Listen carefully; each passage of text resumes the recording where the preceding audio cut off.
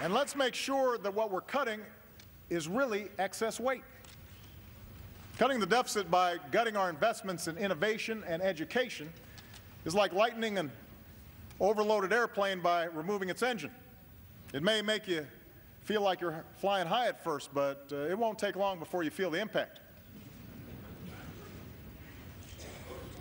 Now, most of the cuts and savings I proposed only address annual domestic spending, which represents a little more than 12% of our budget.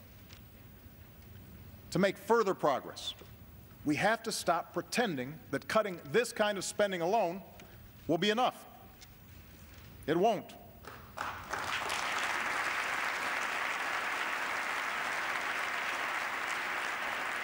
The Bipartisan Fiscal Commission I created last year made this crystal clear. I don't agree with all their proposals, but they made important progress. And their conclusion is that the only way to tackle our deficit is to cut excessive spending wherever we find it. In domestic spending, defense spending, health care spending, and spending through tax breaks and loopholes.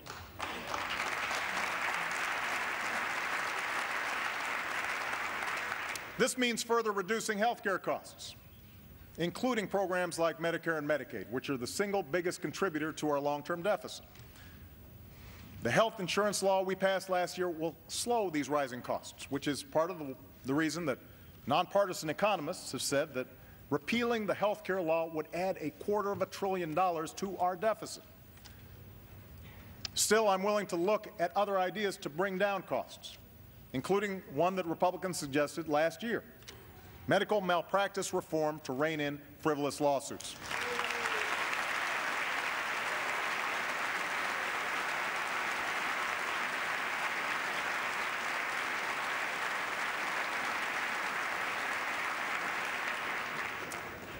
To put us on solid ground, we should also find a bipartisan solution to strengthen Social Security for future generations.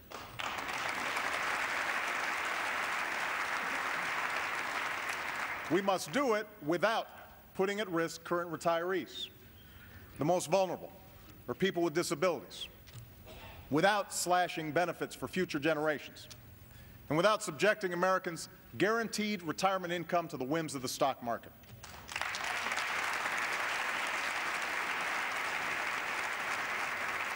And if we truly care about our deficit, we simply can't afford a permanent extension of the tax cuts for the wealthiest 2% of Americans.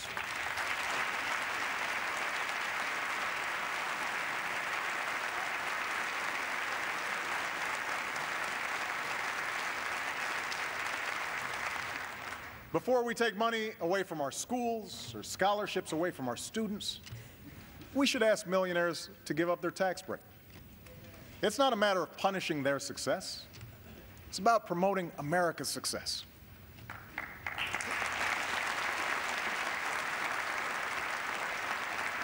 In fact, the best thing we could do on taxes for all Americans is to simplify the individual tax code.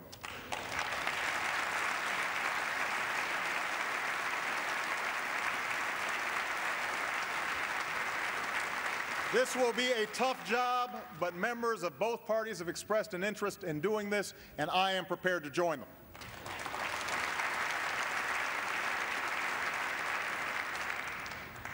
So now is the time to act.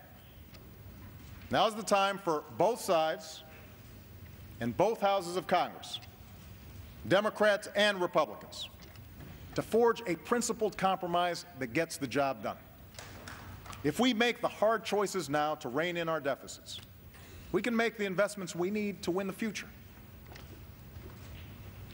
Let me take this one step further. We shouldn't just give our people a government that's more affordable. We should give them a government that's more competent and more efficient. We can't win the future with a government of the past. We live and do business in the information age.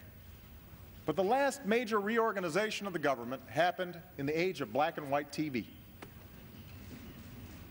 There are 12 different agencies that deal with exports. There are at least 5 different agencies that deal with housing policy. Then there's my favorite example, The Interior Department is in charge of salmon while they're in freshwater, but the Commerce Department handles them when they're in saltwater. I hear it gets even more complicated once they're smoked.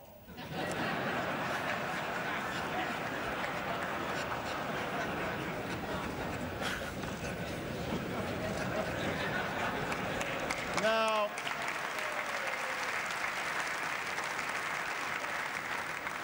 we've made great strides over the last 2 years in using technology and getting rid of waste. Veterans can now download their electronic medical records with a click of the mouse. We're selling acres of federal office space that hasn't been used in years, and we'll cut through red tape to get rid of more. But we need to think bigger.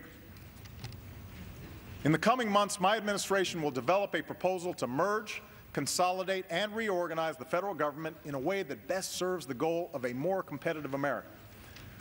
I will submit that proposal to Congress for a vote, and we will push to get it passed.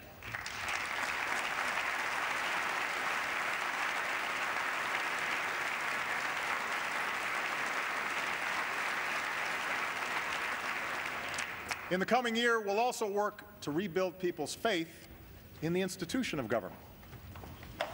Because you deserve to know exactly how and where your tax dollars are being spent, you'll be able to go to a website and get that information for the very first time in history.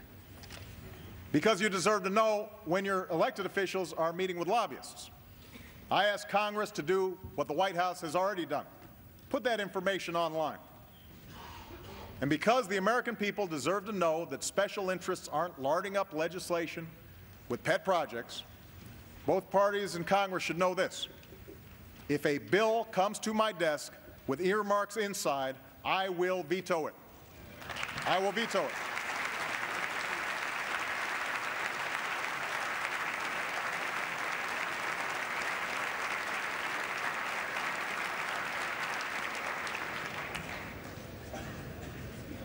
The 21st century government that's open and competent, a government that lives within its means, an economy that's driven by new skills and new ideas. Our success in this new and changing world will require reform, responsibility, and innovation. It will also require us to approach that world with a new level of engagement in our foreign affairs. Just as jobs and businesses can now race across borders, so can new threats and new challenges. No single wall separates East and West. No one rival superpower is aligned against us. And so we must defeat determined enemies wherever they are and build coalitions that cut across lines of region and race and religion. And America's moral example must always shine for all who yearn for freedom and justice and dignity. And because we've begun this work, tonight we can say that American leadership has been renewed and America's standing has been restored. Look to Iraq, where nearly 100,000 of our brave men and women have left with their heads held high.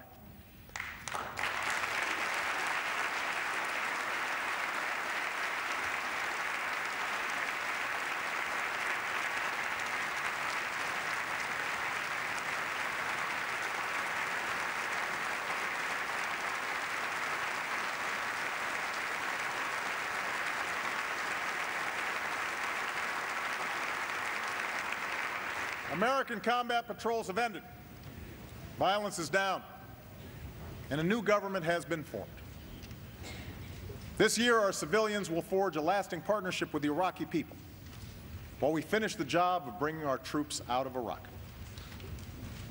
America's commitment has been kept. The Iraq War is coming to an end.